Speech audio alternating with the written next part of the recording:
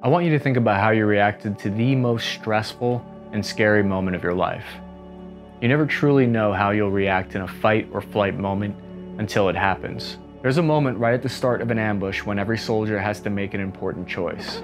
Do they push forward into the hornet's nest of bullets, or do they retreat and take cover? It's not always clear which is the best option. This is the true story of the difference that one soldier can make on the battlefield. In Afghanistan, Giunta was faced with a split-second decision where his choice would change the outcome of one of the worst firefights in the entire war in Afghanistan. Giunta was born in 1985 in Cedar Rapids, Iowa.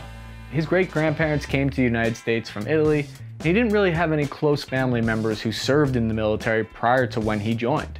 His early life was pretty typical and uneventful by all means. When he was 18 years old, he was working at a sandwich shop. He felt uninspired by school and work. Sal said in his book, simply put, I was an idiot, drinking, hanging out with the boys, chasing girls, ignoring my schoolwork, getting fat and lazy.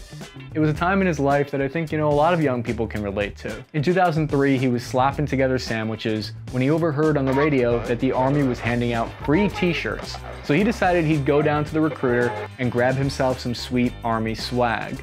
But once he got there, the recruiter challenged him in a way that he wasn't really expecting. He said, "This is your chance to make a difference, or you can be a pussy and not do it." This really got under Sal's skin. He realized he wanted to serve a higher purpose, but more importantly, he wanted to jump out of planes and shoot bad guys. He thought this would be a chance to have some adventure in his life. Fast forward to 2007, and Sal is deploying as a rifle team leader in the infantry in charge of the lives of 3 soldiers. He was headed to the most dangerous part of Afghanistan, the Korengal Valley. This was his second deployment, and he noticed right off the bat that this was going to be very different than the year that he was here last time. The soldiers he was replacing looked like they had barely eaten or showered in weeks. They looked like they had been through it. Welcome to the Valley of Death. Not the kind of nickname you want for your area of operations over there. Not long after arriving, things went from bad to worse. The tempo of the combat was unlike anything Sal had seen before, with constant engagements with the enemy. His company was tasked with a 6-day-long major combat operation called Rock Avalanche. A pretty badass name that implied the kind of aggressive approach they would be taking going forward. His unit's mission was to cut off the head of the snake, eliminate enemy leadership in Korengal Valley, and provide enough security so that locals could build an important road through the area. 400 heavily armed American infantrymen made their way out into the valley without knowing exactly what they were walking into. In hindsight, they were walking into a trap. The enemy was expecting them. During the early days of Rock Avalanche, an event foreshadowed what would happen later. Another squad was overrun and a soldier was KIA. His night vision goggles and rifle were stolen by the enemy. This was not good. The insurgents had gotten close enough to potentially capture KIA American soldiers. They were right on top of them, and even if they were beaten back, it was still a horrifying prospect that they could be taken alive or KIA. This would serve as an omen for what was yet to come in their future. Sal's platoon was tasked with hunting the equipment down. Those were sensitive items that the US military was not going to just let disappear without a fight. In hindsight, this is exactly what the enemy wanted them to do. They knew that the US military considered night vision goggles and weapons sensitive items and that they would come looking for it. They were walking blind into what the enemy had predicted and carefully laid out for them. To this day, Sal believes that what they were walking into was a carefully orchestrated and well-funded fight. The hell he was about to face wasn't the work of irregulars. This wasn't your usual daytime farmers that they were about to face off against. Sal was being surrounded by professional fighters who were brought in from outside of Afghanistan specifically to prepare and execute a complicated, well-coordinated attack on that day. 18 American soldiers were walking in a single file formation, with about 10 meters between them.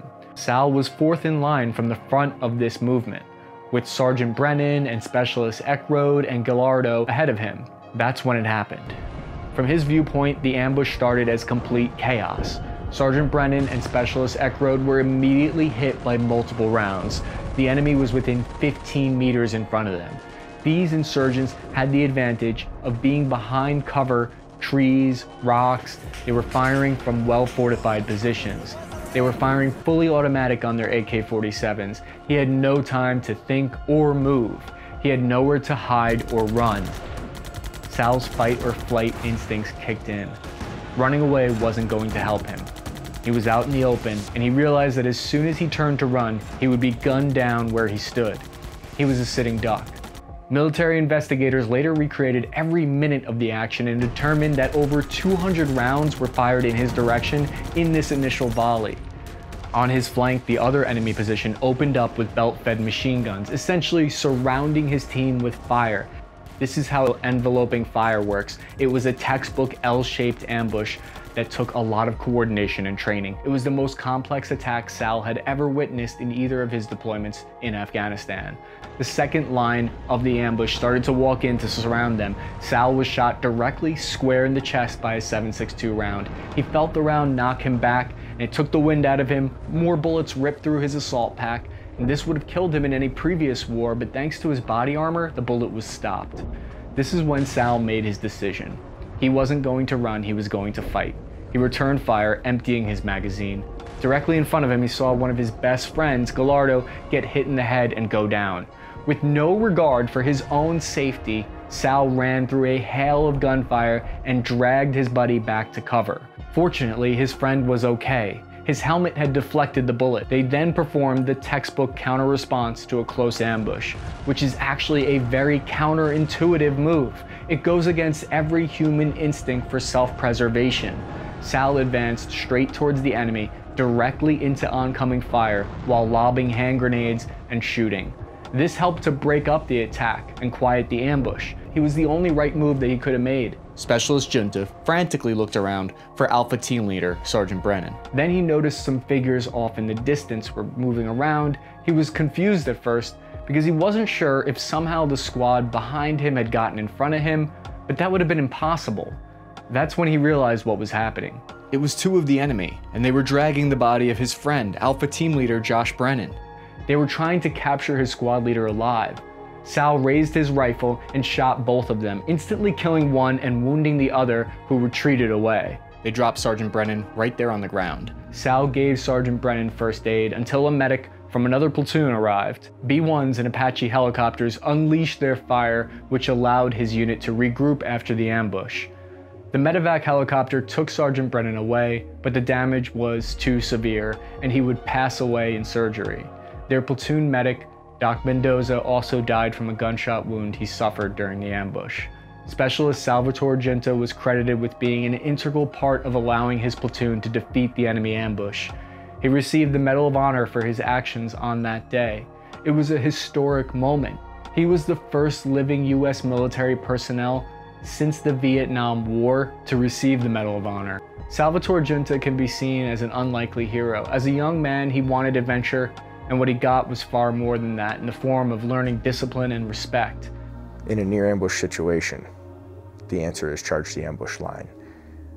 And I know this, we all know this, that's basic training, that's battle drill. It's easier said than done, but I knew that that's where Brennan must have gone. If he wasn't there, he didn't wait for us, he did what had to be done. I read his book, Living with Honor, and you can just tell how he's a very humble soldier who tries to live his life in a way that honors the award that he received. He made a split-second decision in the moment that showed his true character, and for that, he's one of America's greatest military heroes.